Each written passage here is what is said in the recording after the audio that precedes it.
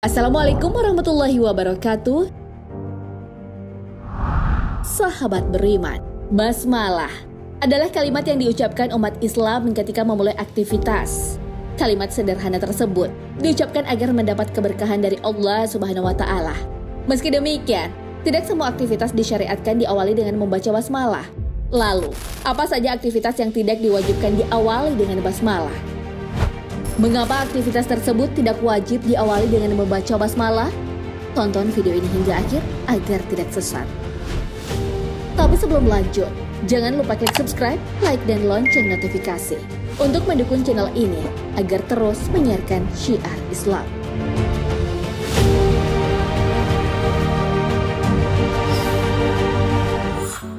Ibadah yang sudah ada kalimat pembuka. Membaca basmalah tidak disyariatkan apabila mengerjakan ibadah yang sudah ada kalimat pembukanya, misalnya azan dan sholat. Kalimat pembuka dari kedua ibadah ini adalah kalimat takbir. Apabila seseorang hendak mengumandangkan azan atau melaksanakan sholat, tidak disyariatkan memulainya dengan membaca basmalah. Mengucapkan takbir sudah cukup menjadi awal dan pembuka dari kedua ibadah ini.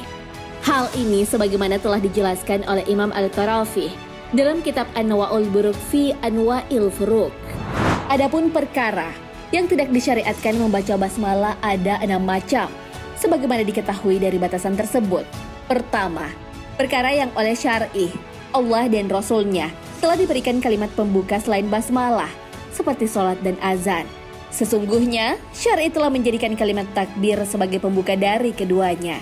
Dan juga seperti haji dan umroh, maka syar'i menjadikan kalimat talbiyah sebagai kalimat pembuka dari keduanya.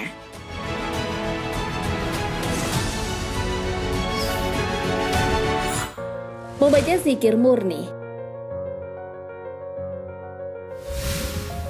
Mengucapkan zikir murni misalnya kalimat tahlil, tasbih, dan salawat kepada Nabi SAW merupakan bentuk ibadah yang dianjurkan bagi umat Islam. Bahkan, kalimat paling afdal sesudah Al-Quran adalah zikir. Hal ini dari Samurah bin Jundub radhiyallahu anhu. Rasulullah SAW.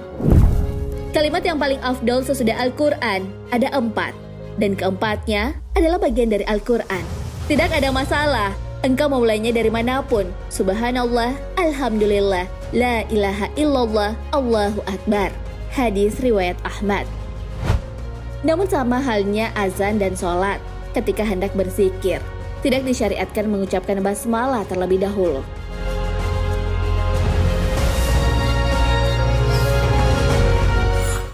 Perbuatan yang diharamkan.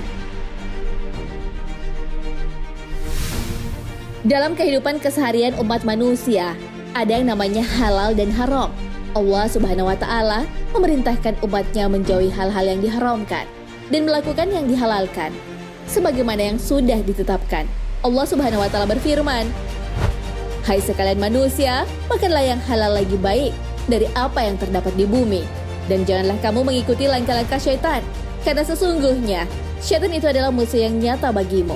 Sesungguhnya syaitan itu hanya menyuruh kamu berbuat jahat dan keji, dan mengatakan terhadap Allah apa yang tidak kamu ketahui."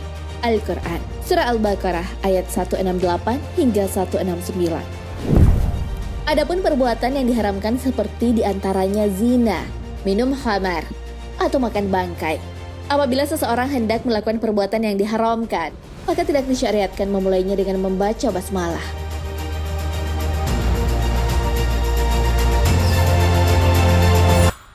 Perbuatan yang makruh dikerjakan. Makruh merupakan perbuatan yang jika meninggalkannya itu lebih baik daripada mengerjakannya. Secara bahasa, pengertian makruh adalah sesuatu yang dibenci. Dalam istilah usul fikih, kata makruh berarti sesuatu yang dianjurkan syariat untuk meninggalkannya. Jika ditinggalkan akan mendapat pujian, dan apabila dilanggar tidak berdosa. Salah satu contoh perbuatan yang hukumnya makruh adalah makan bawang, merokok, dan sejenisnya. Maka dari itu, jika hendak melakukan perbuatan tersebut, tidak disyariatkan mengucapkan basmalah.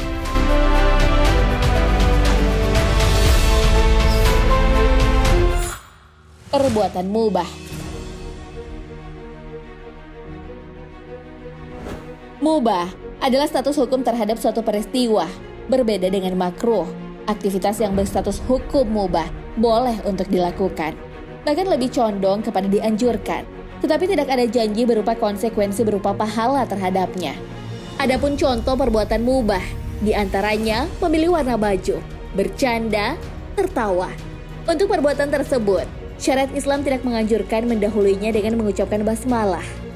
Nah, sahabat beriman, itulah perbuatan yang tidak disyariatkan mengawalinya dengan membaca basmalah, kalimat yang mengharap rahmat Allah SWT, bukan untuk memulai suatu pekerjaan yang sifatnya haram, makruh ataupun mubah, sebagaimana makna dari ucapan basmalah.